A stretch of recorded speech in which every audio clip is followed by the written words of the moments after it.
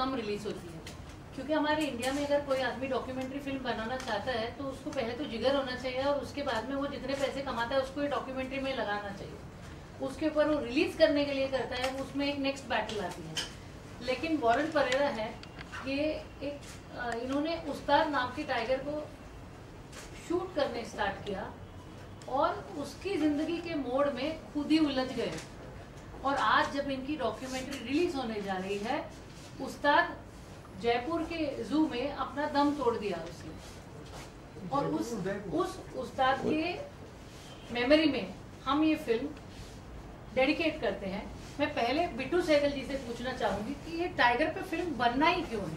Film बनना क्यों है? क्योंकि मैं कहता हूँ कि ये नहीं कि ये नेशनल एनिमल है, ये है वो है, लेकिन बात ऐसी है कि बाघ, हमारे बच्चे हैं किड्स फॉर टाइगर्स, उन्हें हम ये सिखाते हैं बाघ बचाओ भारत बचाओ। पुराने ज़मानों में तो कहते थे कि जंगल नदी की माँ है, वो टाइगर के बारे में ये भी कहते थे कि टाइगर पट्टेदार पानी का देवता था, वो बोलते थे। आज भी लोग गांव में यही मानते हैं कि ये टाइगर पट्टेदार पानी का देवता है, जहाँ जहाँ टाइगर होगा वहाँ वहाँ पानी होगा।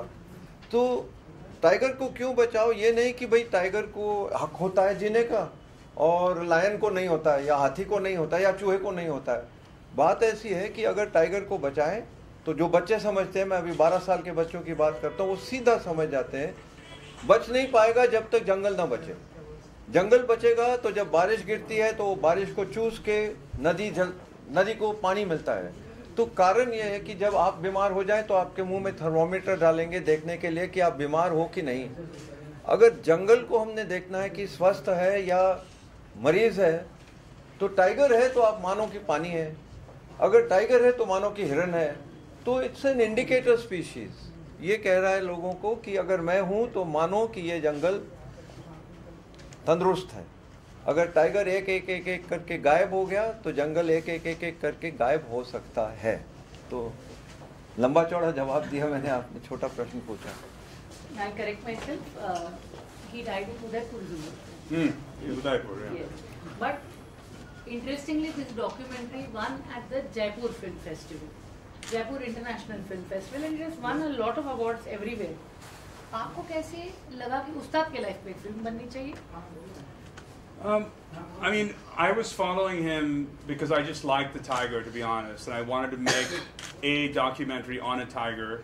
And the picture behind right now is the first time I saw him in the water looking at me, and I felt like I had a connection. So there wasn't any grand reason for conservation, but this tiger that I was following happened to become controversial, happened to allow me to tell a story that shows you the real ground reality management of a tiger reserve, where you cannot focus just on one individual tiger. There are multiple stakeholders. There's other tigers, there's the villagers, there's the forest staff, there's a amount of funding, there's hotels, there's a lot of things that go into managing a tiger reserve, and this documentary allows us to talk about all that and allows us to show tiger reserves in India for what they really are. They're managed wild spaces, they're a lot smaller than people think, and they are compromised. Just on the edge of all these tiger reserves, there are villagers living literally inside or on the edge of critical tiger habitat. And I was forced, and I'm happy I was forced, to show that reality, which is something that traditionally a documentary would not show. You would actually just show it as this pristine area, which is perfect and expansive.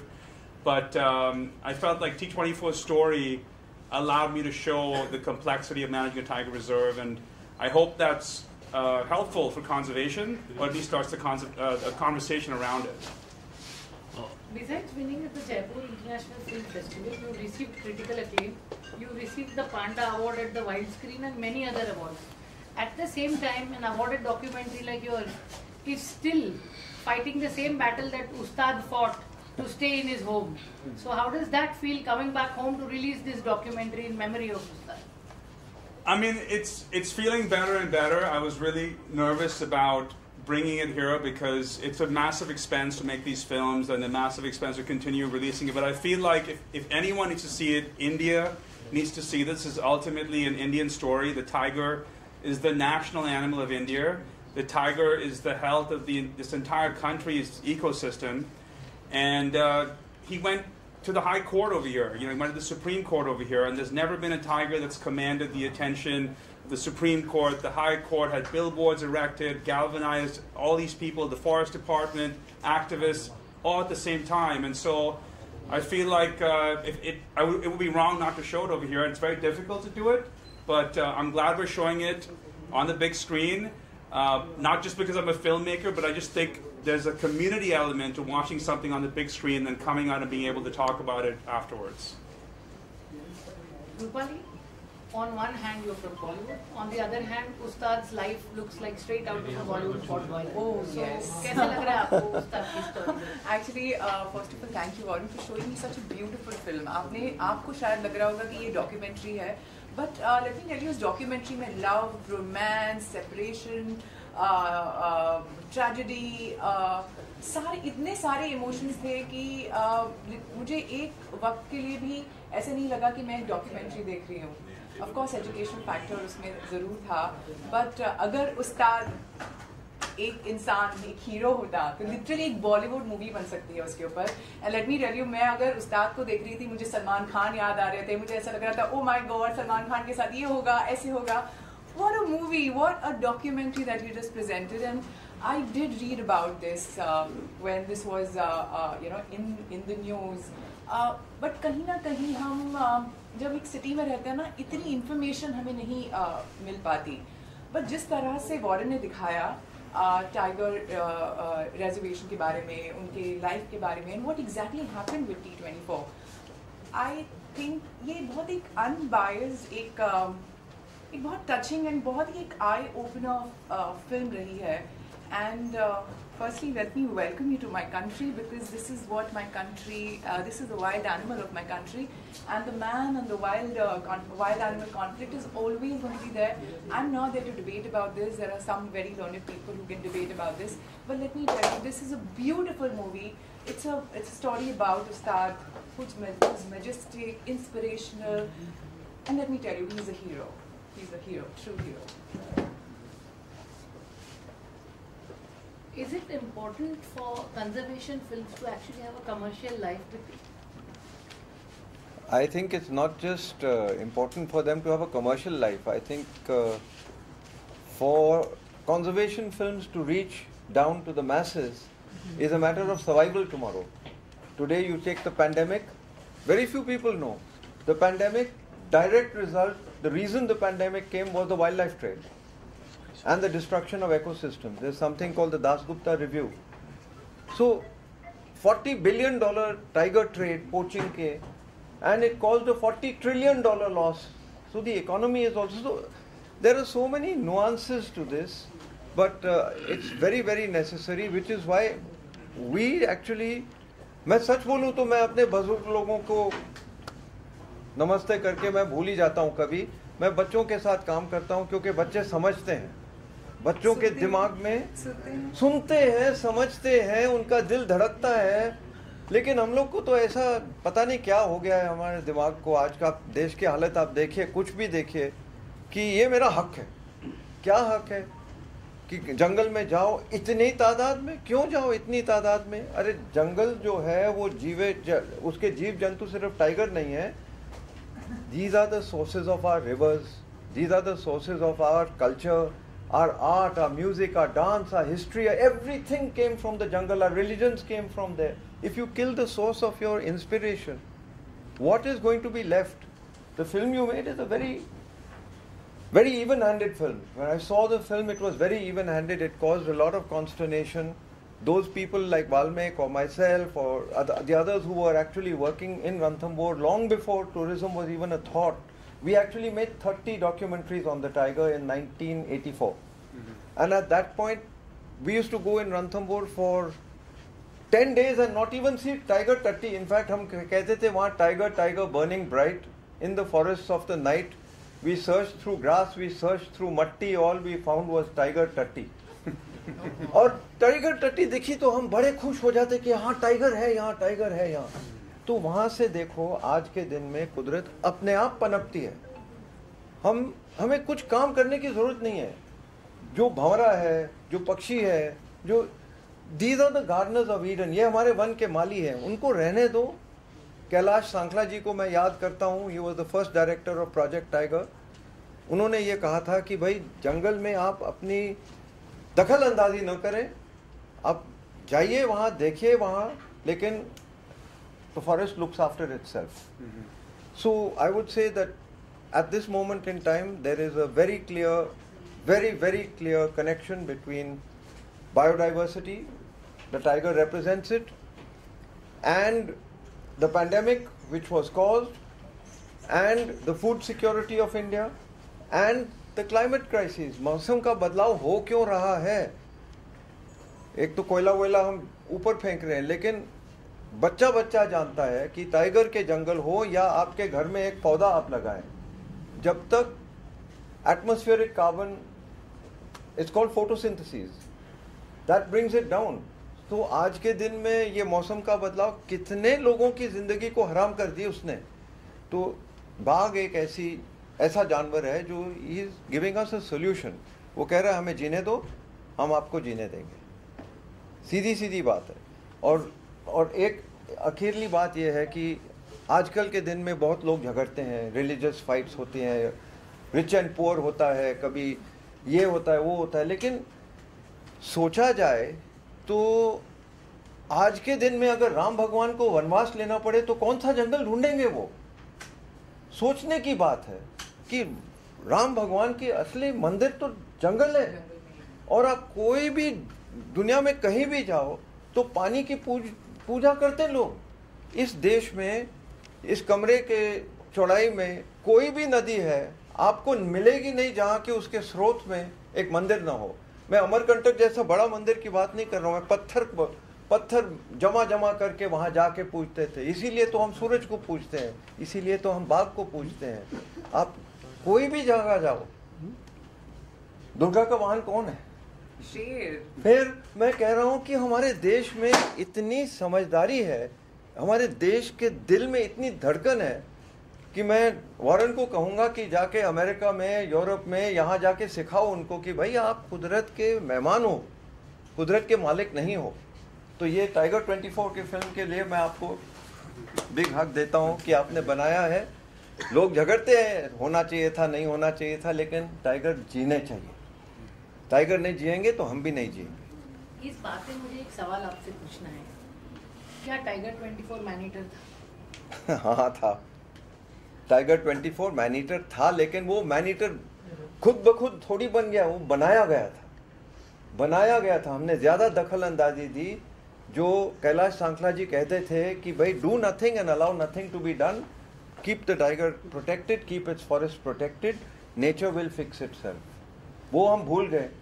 तो हमारे घर में अगर मैं एक पालतू कुत्ता को रखता हूं तो मैं उसको वेट के पास ले जाऊंगा, उसको एंटी रेबीज शॉट दूंगा, उसको ये दूंगा, उसको वो दूंगा, देना पड़ता है क्योंकि मैं उसका माई बाप हूं। लेकिन मैं टाइगर का माई बाप नहीं हूं। टाइगर का माई बाप कुदरत है, जंगल है। अगर उसको हम जंगल दे दें, वो हमें सांस देगा, पानी देगा, जीवन देगा। नॉर्मली फॉरेस्ट के अराउंड एक लेयर होता है और उसके बाद सिटी आता है या ह्यूमन ड्वेलिंग आता है। इसमें वो सेंटर लेयर था ही नहीं। तो आपको लगता है कि ह्यूमन डिसीजन की वजह से एरर हुआ? क्या T24 को वाइल्ड से निकाल देना चाहिए था, क्योंकि उसके घर में तो हम गए? What do you feel for it?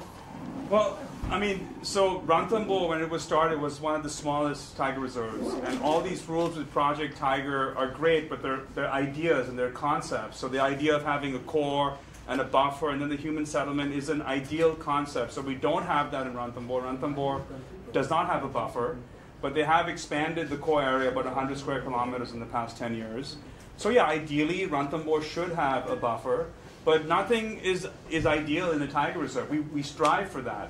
And so they're always managing, these tigers within this compromised, what I think is a compromised core. As far as the man-eater question, to me it's not an important question, but it's a great way to draw an audience to this film and other conservation topics. If you go back, the British old definition of a tiger seeking out human prey and going after humans, he's not. If you go to a more evolved modern definition that he did eat people, he is. But to me, the bigger question was wildlife decisions are never perfect. and they have to make them on the spot. At the time that T24 was allegedly or killing people, there weren't many attacks in Ranthambore.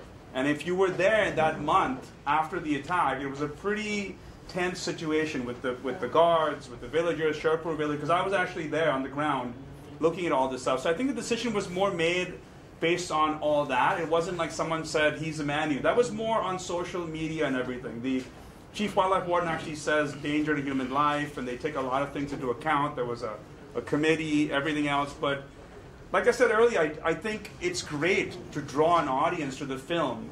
And hopefully, because of this man-eater question, they can look at the other concepts that are actually, I think, more important for conservation. Bittu, I want to ask you a question. शेर अपने जंगल में रहता है, उसके बच्चे हैं. It's his job to protect his children. We make our settlements in the middle of the jungle. So how would you define him a man-eater? See, I'd put it like this, that you can't define him a man-eater.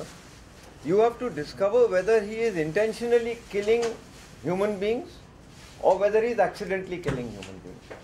Because an accidental, I can walk into a bush, there's a tigress over there with cubs, so एक झपट्टा मारेगी मैं मर गया. So वो बात अलग है, लेकिन मैन ईटिंग की इस टाइगर के बारे में मैं बात करता हूँ. जो पोस्टमार्टम्स हुए हैं, टाइगर को यहाँ से पकड़ा है. टाइगर ने विक्टिम्स को यहाँ से 1 नहीं 2 नहीं 3 नहीं 4 पीछे जब टाइगर अटैक करता है, उसका मतलब है कि वो अटैक कर रहा है. मैं पैदल गया हूँ, मैंने टाइगर देखे हैं 4 5 6 दफे रणथंभौर में ही. टाइगर हाँ करता है ऐसा कर. उसका कारण कहने का ये है, जैसे कुत्ते भौंकते हैं. क्यों भौंकते हैं? कि भाई जाओ, मैं झगड़ना नहीं चाहता हूँ आपसे, जाओ, ये मेरी जगह है. ये सड़क पे किसी को, जहाँ तक मैं जानता हूँ, सड़क पे किसी को इस टाइगर ने नहीं मारा है. लेकिन जो लोग जंगल के अंदर गए, तो उसको एक आदत पड़ गई थी कि ये इंसानों ने पहले तो he got a porcupine quill, then he got intestinal blockage. 5 दफे 4 दफे उसको, मतलब कि एक पालतू कुत्ते के जैसे हमने उसको ठीक किया, फिर वापस भेजा, ठीक किया. He got used to us and he didn't like us. And in this case many people said कि भाई वो अंदर क्यों गए थे? अरे फॉरेस्ट गार्ड है यार, फॉरेस्ट गार्ड अंदर नहीं जाएगा तो कहाँ, आपको सवाई माधोपुर थोड़ी ना प्रोटेक्ट करना है, वो तो पुलिस का काम है. तो मैं कह रहा हूँ कि अगर फॉरेस्ट गार्ड को ही मतलब डर लग जावे. और दूसरी बात यह है कि गांव वाले, मैंने रणथंभौर में देखा है कि जब फॉरेस्ट डिपार्टमेंट एक्शन नहीं लेता है, एक टाइगर समझो कि 5 उंगली एक जैसे नहीं होती हैं. इस टाइगर को T24 को मैंने देखा है इस साइज के, अल्सेशन कुत्ते के साइज के. इतना प्यारा टाइगर मैंने देखा ही नहीं है. मैं कहता हूं कि आप सलमान खान वगैरह बोलते हैं, वो कुछ भी नहीं है इसके सामने, कुछ भी नहीं है. मैं कहता हूं इसको देख के आपको ऐसा लगता था कि भाई ये है जीवन, ये है कुदरत.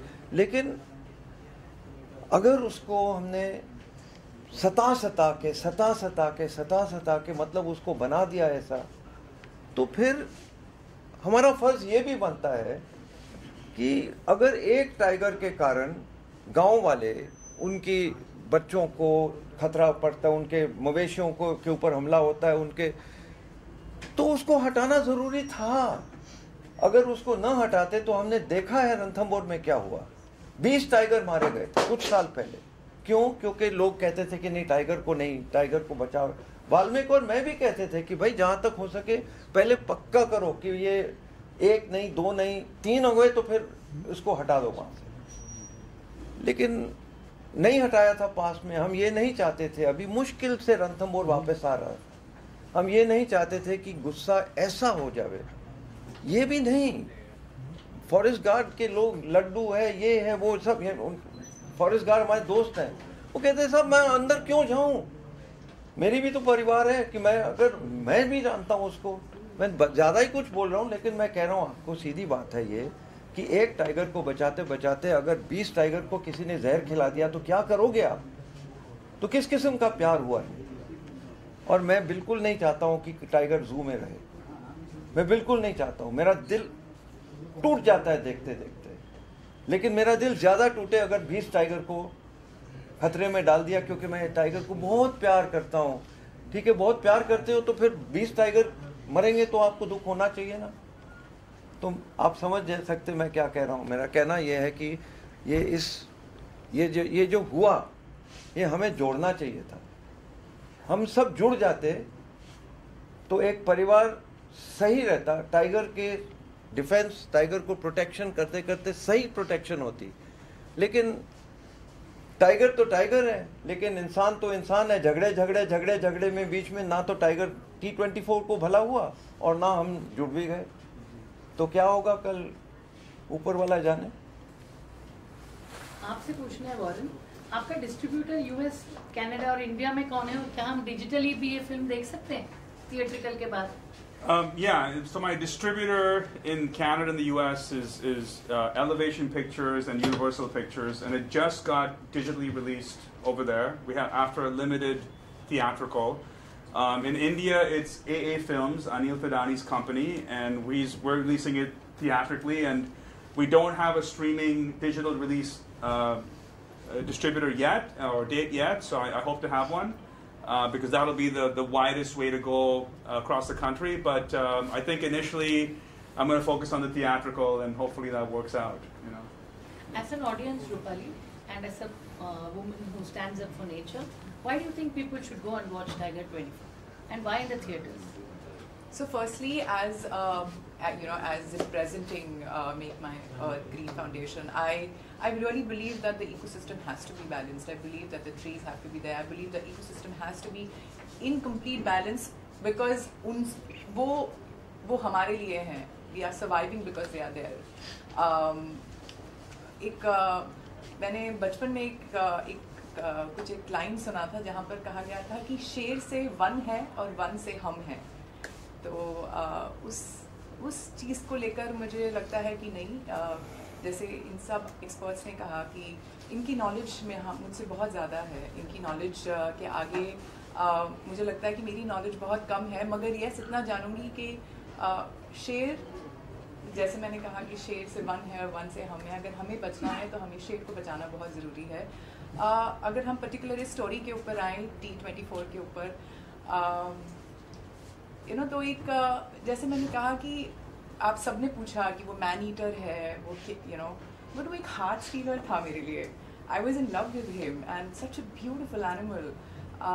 इसकी स्टोरी सुनने के लिए जब मुझे बताया गया कि ये इसकी प्रीव्यू हो रही है, not even 1 second I took. Otherwise, Anusha knows that how kind of tantrums I say, no, I'm not there. But I just gave a confirmation in 5 minutes. I said, I'm coming for this.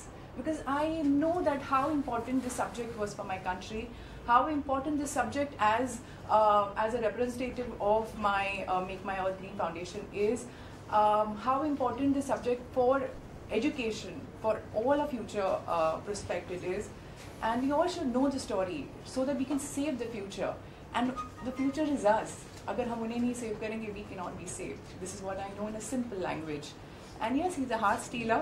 I believe that this is a love story. I believe that this is an unbiased, very true story, and it's years of hard work about it. And congratulations! I think it's not an easy job to risk your life like that, to dedicate your life to something which you believe in so much. And hats off to him. And it's commendable for the kind of passion he's given for this film. And for that passion, if you really love your nature, you really love animals. I love, and I'm an animal lover. I wish I could pet one, but a tiger. I would not recommend it at all. I know, but I would really want to. And but anyways, I think it's a beautiful story. Everybody should come and watch this, and it will actually touch hearts. What do you feel? Why should people watch Tiger24? When all this conversation was going on, I was thinking of the man who made Ranthambore, Fateh Singh Rathod. He was, you can say, the chela of Kailash Sakla. Fateh Singh Rathod gave his whole life to protect Ranthambore and his whole life to protect tigers. But he knew one thing, कि अगर बाघ गांव में जावे और गांव वालों के ऊपर हमला करे तो हमारे रणथंभौर के फ्यूचर है ही नहीं. तो this film had to be made not to से कि ये सही है वो गलत है. This film was to be made so that पूरे देश देख पाए कि टाइगर को बचाने के लिए करना क्या है. we stand on the shoulders of the forest guards who were killed by T24. Without them, we can't stop. एक तिनका घास का भी बच ना पाए वहाँ. So I think this film should be made also to let people know that we are dependent upon nature. The economy itself is a wholly owned subsidiary of the biosphere, of the biodiversity of this world. We think that we are so smart कि हम सब कुछ कर पाएं. हम इतने समझदार नहीं हैं. हमारे वन के माली जो हैं वो भंवरे हैं, तितली है, हिरन है, बंदर है. हमें इतना भी नहीं पता कि कौन सा पेड़ कहाँ लगाना है. बाग रहे, जंगल रहेगा, जंगल रहेगा, हिरन रहेंगे, हिरन रहेंगे, बंदर रहेंगे, बंदर रहेंगे, फल यहाँ से लेके वहाँ बीज फेंकेंगे, वहाँ से नया पेड़ निकलेगा. ये लाखों लाखों साल के लिए ऐसा हो रहा है. हम लोग बीच में आके दखल अंदाजी हमारी कुछ ज़्यादा ही है, अक्ल हमारी थोड़ी कम है. ये मेरी पर्सनल ओपिनियन है.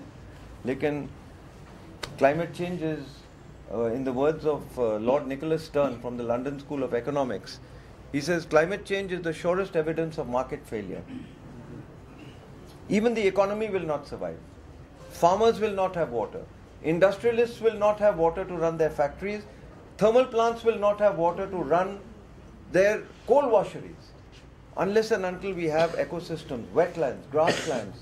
That's why we chose Project Tiger. Project Tiger तो एक ऐसा रंथम बोर्ड तो लोग कहते थे यहाँ क्यों प्रोजेक्ट टाइगर लगाया. कुल 3-4 टाइगर हैं, लेकिन आज देखो 60-70 टाइगर आ गए. कैलाश सांखला जी ऊपर हैं कहीं, मैं हाथ जोड़ता हूँ उनको. फतेह सिंह जी ऊपर हैं कहीं. उनका दिल टूट जाता है देखते देखते कि जो टाइगर को प्यार करते हैं वो लोग झगड़ रहे हैं और बीच में टाइगर के घर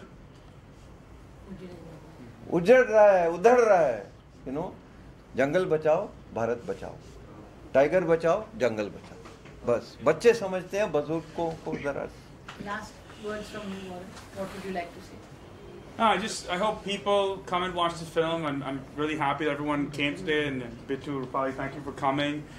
And I think, I don't want to sound preachy. For me, I'm still a filmmaker. I hope you enjoy the movie, but there happens to be a conservation discussion that you could have after watching it.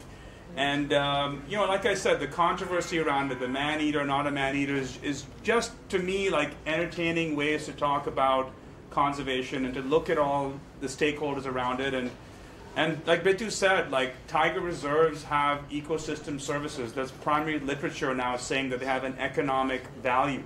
They prevent soil erosion. They fight climate change. They preserve our culture. They preserve these beautiful tigers and all the other species. So even in a city, you're benefiting from the clean tiger reserve, a protected tiger reserve. And the other thing I would say with a lot of these man-animal conflict problems where we focus on the tiger and who's right or wrong, is he a man-eater or not, it's coming from essentially habitat destruction. Because there's such little habitat left, when we up the numbers of these big cats, there's going to be conflict. But the real problem is from us, the elite. Like, we're the ones, or a generation before, who took away tiger habitat. I know my grandfather shot some of the last tigers in this area in Maharashtra. Okay, and so but at the time it was still illegal to do so. But in 1972 they stopped, hunting. 73 Project Tiger came in. This year is the 50-year anniversary of Project Tiger. We should be talking about this. It's the national animal of this country. Even with my American accent, I'm from Bombay. It was Bombay when I grew up here. Now it's Mumbai. Okay, so this is also very important to me, and I never expected to be looking at the Wildlife Protection Act of India. I never expected to be going to the High Court in Jaipur for a tiger that I was following. And when I went to these tiger reserves, as filmmakers, we don't want to talk to the department. We're like, let's just get our shots, okay? But in this film, I had to talk to the department. And then I learned about it. I had to talk to the villagers. I had to tell their stories because I didn't know those stories. And it's very humbling for me to go to someone's home whose father or son has been killed with a tiger and like beg them for an interview to tell that story. And I learned a lot about their stories, but also the culture of India. Like, people will actually open their doors and talk to you. even experts like Valmik Thapar, the activists who invited me to their homes and made me lunch and dinner and all this stuff. So I'm really grateful to everyone who did that, because this film has been insanely difficult for me to make. It's been 10 years in the making. I've put everything in it. So I hope people enjoy it, and I hope it does something for tiger conservation. Before leaving, I just want to say that we are very thankful to Anil Tadani for actually coming out to distribute this film. एक documentary film को distribute करने का जो जिम्मा है वो बहुत difficult है, बिकॉज हम भले ही वो सुल्तान को सलमान समझे, लेकिन है तो शेर की कहानी. करेक्ट. और यहाँ पर एक टाइटल हमें मिल गया. I think he has to deserve this title T24, because उस्ताद की कहानी बहुत जल्दी हम बॉलीवुड में देखने वाले हैं. ओह गॉड. बस एक लास्ट चीज कहना चाहूंगी, जब भी आपको दिखे कि आप जंगल में जा रहे हैं और रास्ते में आपके सामने कोई एक जंगली जानवर जा रहा हो, तो ये बात याद रखिए, आप उसके घर में हो, वो आपके रास्ते में नहीं है. जिस दिन हम ये बात समझेंगे कि we let the animals live their lives, and हम हमारे घर में रहे और उनके जंगल को लेते ना जाए जब तक कि हमारे पास हो ही ना. जैसे हमारे अगर सोसाइटी में ही 20 झाड़ ना हो तो हमको कितनी गर्मी लगती है. आसपास के अगर थोड़ा सा मैंग्रोव उड़ जाए तो टेम्परेचर सीधा हाई हो जाता है. और आज की तरह पहले के बॉम्बे और आज के मुंबई में कितना फर्क है टेम्परेचर का. ये छोटी छोटी बातें हैं. और जब हम कोविड के टाइम पे अंदर बैठे रहे और बाहर ही न जा पाए, तो एग्जैक्टली वही चीज हम एनिमल्स के साथ कर रहे हैं. सो जो हम करेंगे ना वो वही रिटर्न मिलेगा. मैं आखिर में एक बात कहना चाहता हूँ कि हम बम्बई में बैठे हैं, मुंबई में. आपको पता है कि आप पानी पीते हो तो कहाँ से आता है? जंगल से आता है. थाने के जंगल से आता है. Sanjay Gandhi national park was once 100% of the water, now it's 7%. कोई भी शहर नहीं है, चेन्नई लो, बेंगलोर लो, कलकत्ता लो, कहीं भी कोई शहर नहीं है जिसका पानी जो हम पीते हैं, जिससे हम जीते हैं, जंगल से ना आया हो. तो T24 की एक कहानी सीधी है, मुझे जंगल दो, मैं आपको जीवन दूंगा. ये साधारण मैसेज है उसका. Thank you so much. Thank you everyone. Thank you.